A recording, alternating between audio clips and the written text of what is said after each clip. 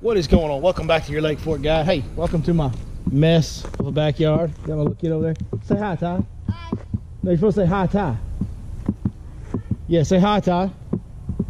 Hi. Hi, Ty. That's Ty. That's my boy. Out here getting a little baseball practice in, if you guys can probably tell in the background. In fact, you can check it out right here. Oh, oh, home run. Yard.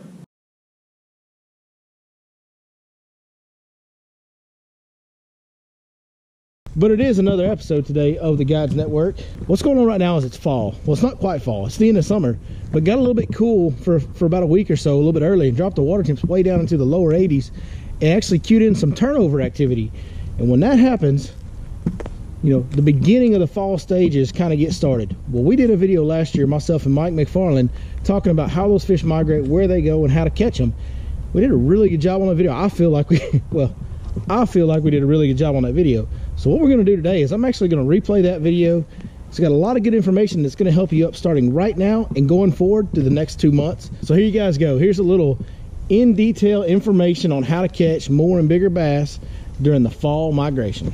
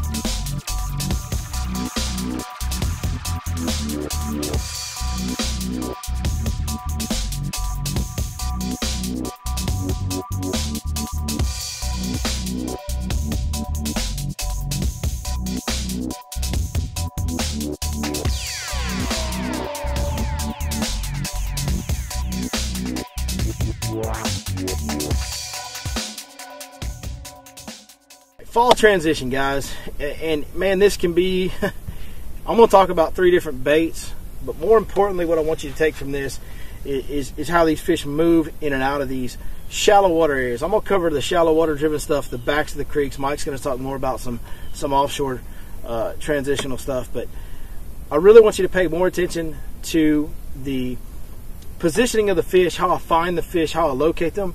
That's much more important than the baits themselves, because in the fall there is a number of ways to catch fish. They are there to feed. They will eat a lot of different things.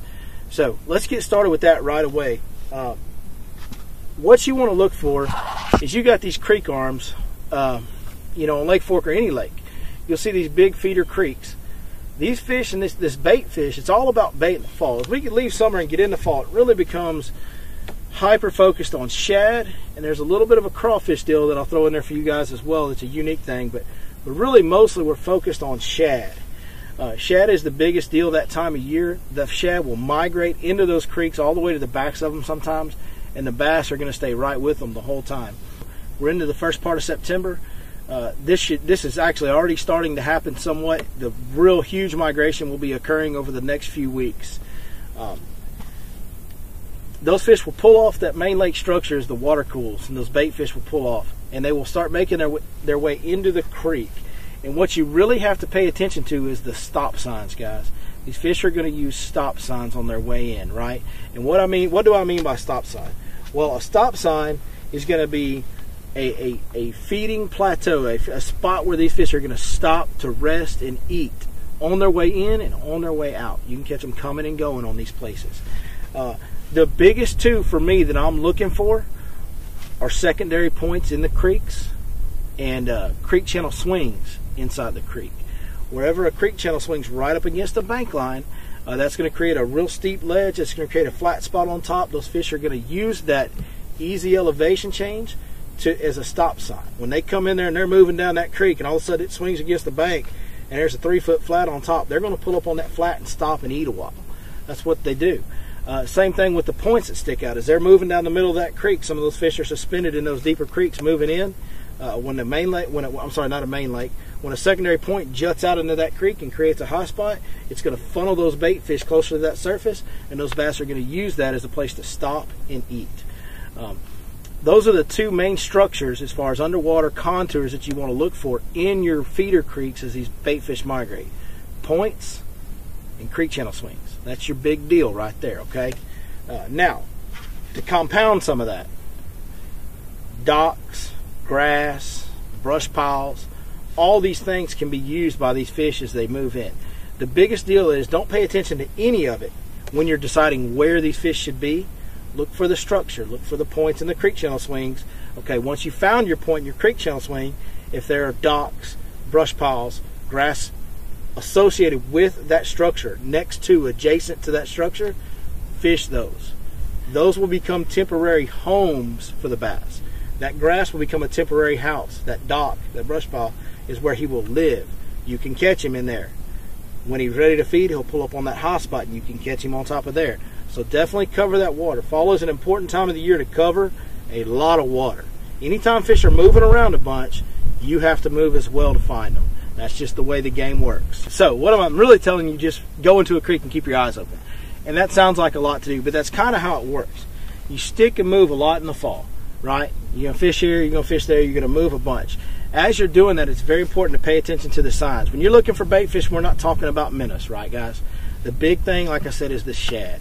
Look for the threadfin shad that are 4 or 5 inches long, the mature threadfin shad. Look for gizzard shad. Gizzard shad are about the size of your hand, okay?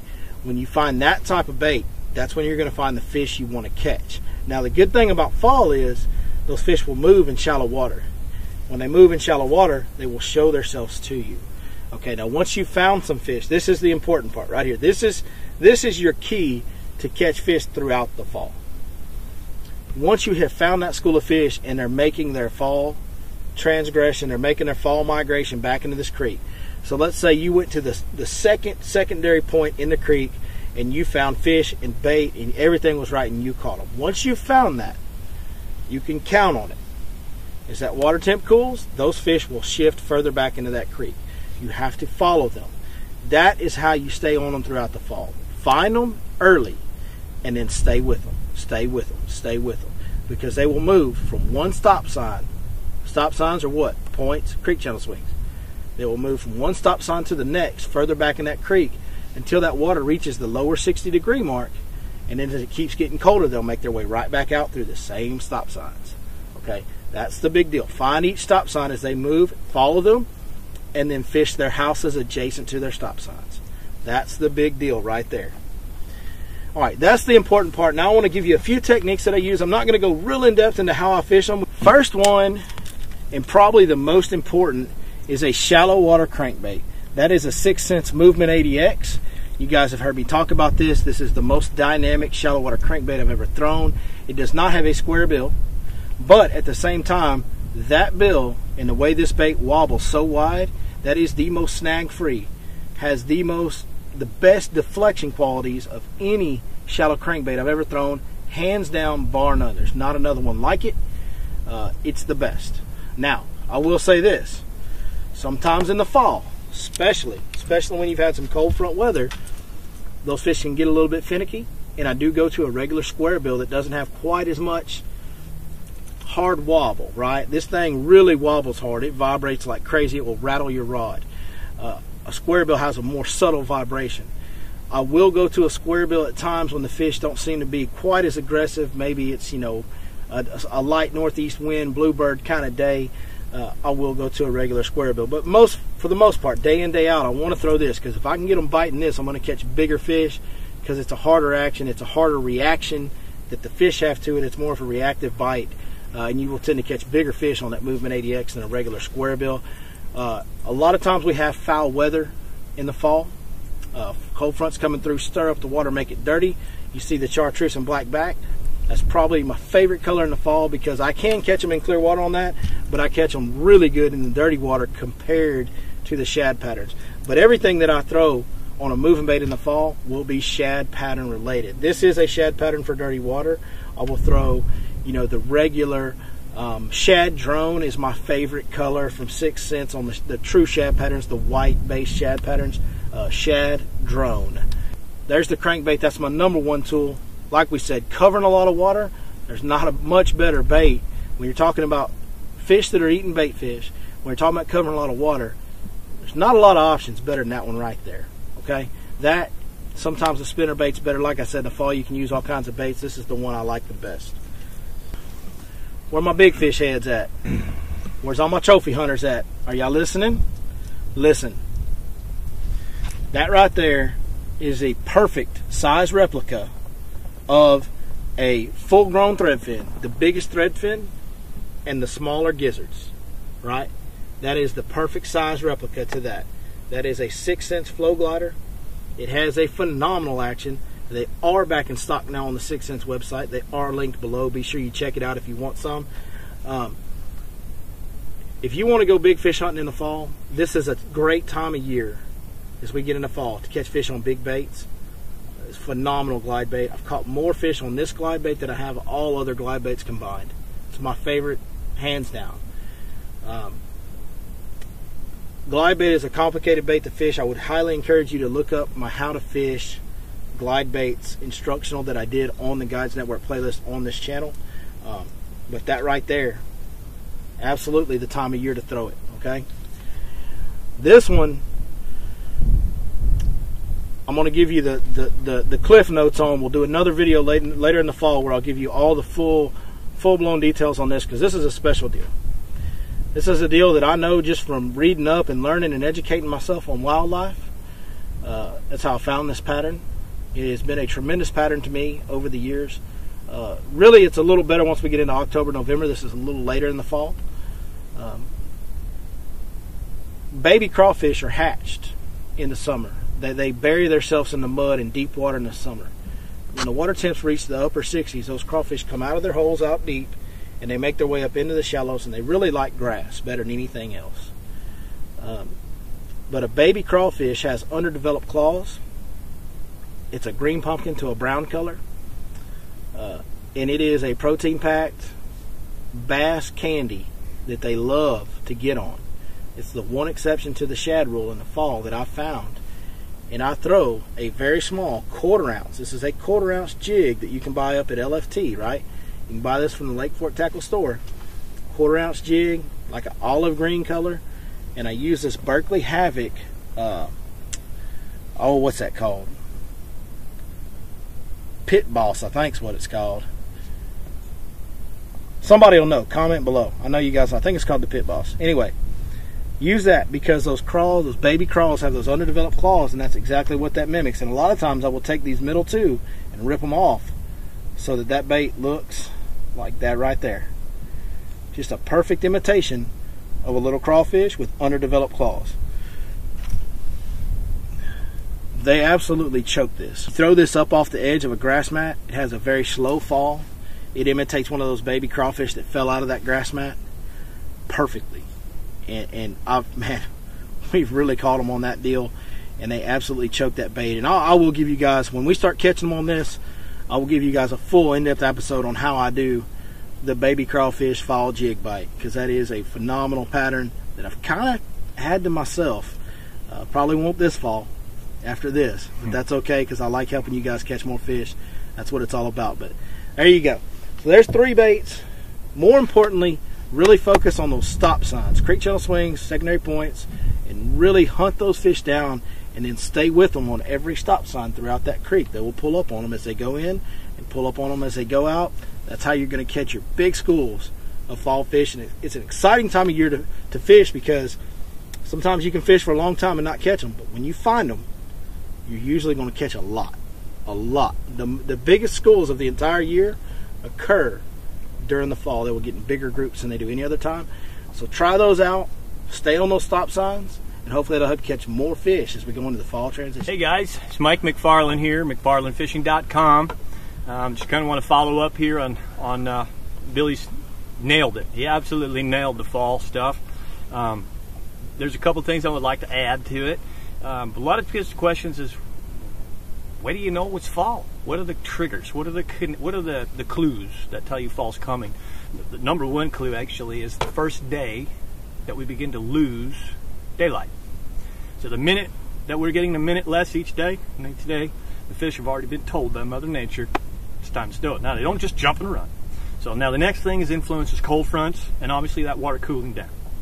So as that water begins to cool down, What happens before they get to those points is the mouths of these feeder creeks can pile up, and you talk about the mother load, and I'm talking about 2,000-3,000 fish sometimes. The mouth of White Oaks, for example, it can fill, and they're at the mouth. They're using ledges. They're right at the mouth of that creek. They are getting ready to do this migration that Billy just talked about.